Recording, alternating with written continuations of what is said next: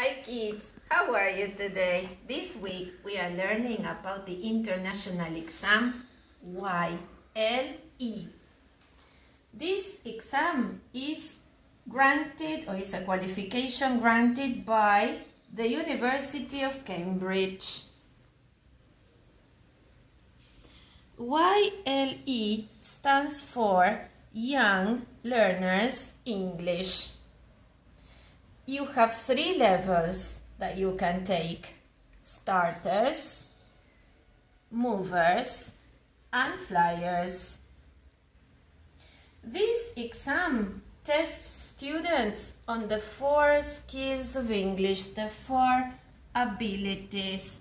Speaking. What's your name? My name is. How old are you? I'm 11. Listening.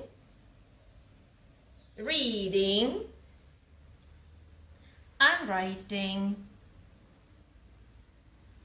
You need to remember this.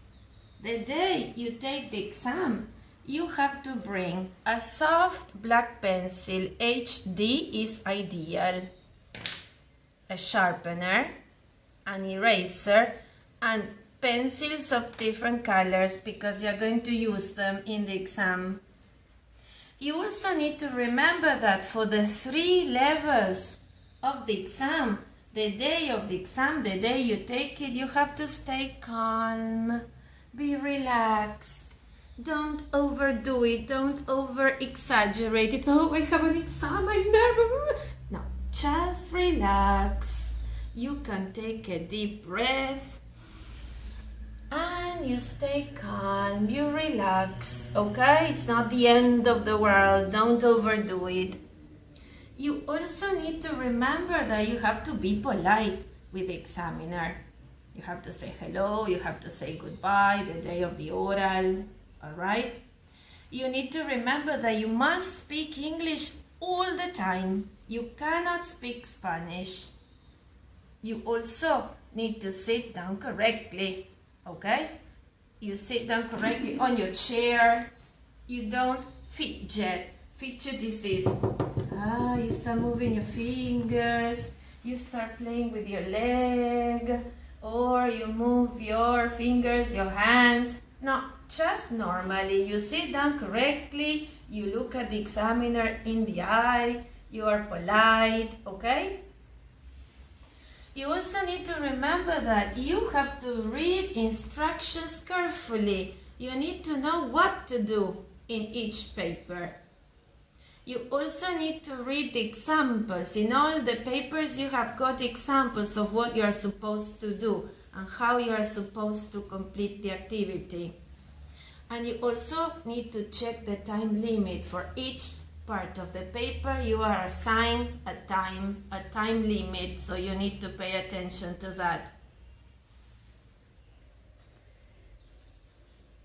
Now I will show you a sample test. Look, movers listening sample paper. On the first page you need to write down your name. My name is, and you complete it, all right? And you know that you have 25 questions to answer and that you will need colored pencils. Let's see.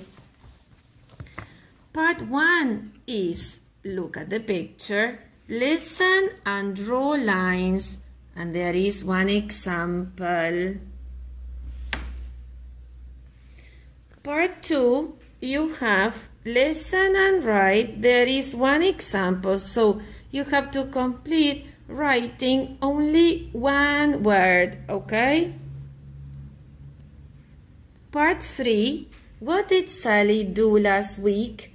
Listen and draw a line from the day to the correct picture.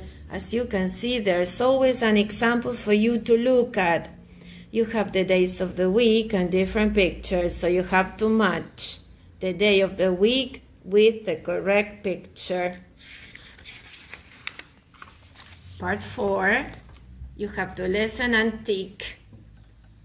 There is one example. You have to answer the questions and just tick the correct picture according to the information you listen. And part 5, you have listen and color and write. Again, you have to color according to the information that you can get. Then we pass on to the reading and writing paper. Again, you have to write down your name. You know that there are 40 questions and that you have 30 minutes to complete this test. Part 1 is look and read. Choose the correct words and write them on the lines. So you have the vocabulary with the picture to help you. For example, a whale, coffee, an elephant, shoulder. And then you have to complete with only one of the words from the picture. This animal can fly and it comes out at night. What is it? It's a bat. That's the example you have there, okay? Part 2 of this paper is look and read. Write only yes or no. So you have to complete. There are 5 white towels in the bedroom. You need to count them and make sure that there are 5. The 2 smallest bears are washing their faces. You need to pay attention to the size of the bears, okay? So again, you look, you read, and you only answer yes or no. Part 3, you're going to read the text and choose the best answer. All right? You have multiple choice, A, B, or C. Only one is okay. Part 4, you need to read the story. You choose a word from the box and you write the correct word next to the numbers. You see the numbers in the text? And part 5, you have to look at the pictures. You have 2 pictures and read the story below and write some words to complete the sentences. This is based on the pictures and on the text that you have.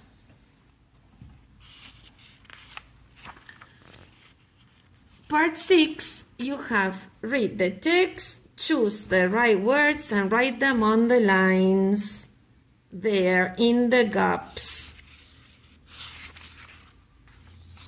Okay? And now the speaking section. Again, you have to say hello, you have to say goodbye when you leave. The examiner is going to ask you, what's your name? You have to answer. And he or she is also going to ask you, how old are you? I am 11. I am. Don't say I have. Remember that. And in this part of the paper, you have 2 similar pictures, but they are not exactly the same. You have differences. So the examiner is going to say, suppose this is the examiner's picture and this is your picture. The examiner is going to say, in my picture, there is a yellow jacket. And you have to say, in my picture, the jacket is red. You need to find the differences. All right? You also need to look at the pictures there and make up a story. Picture story. The examiner is going to give you the beginning. All right? And in this part of the speaking, you have a series of pictures.